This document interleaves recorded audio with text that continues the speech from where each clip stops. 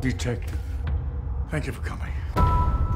We have a patient here named Daniel Glassman. Does that name stir up anything? I don't think so. Who is he? Where do I start? He's the most deranged and mysterious man I've ever met. I'll assume that's really saying something. Good, because it's really saying something. Past 3 days, he's been scribbling your name. He wants to confess. But I sincerely believe he's harboring a negative energy that has absolutely destroyed him. I would very much like to bury this man in the morning. Can you spare just a few minutes to play this out?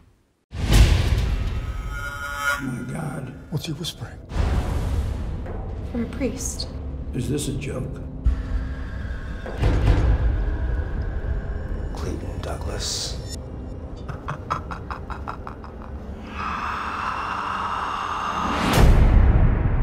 All right, who is he? He's just a patient. No, he's not just some wacko pluck roaming aimlessly in the fields of Pennsylvania. It's not what it says it is. Oh, you gotta be kidding me.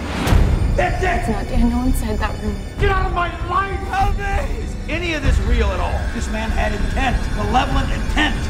Someone here is targeting my family, has this maniac thinking he knows me. What is this? I don't think you have a grasp on his mental... What? You tell that old egg that I'm leaving! Honestly, do you actually believe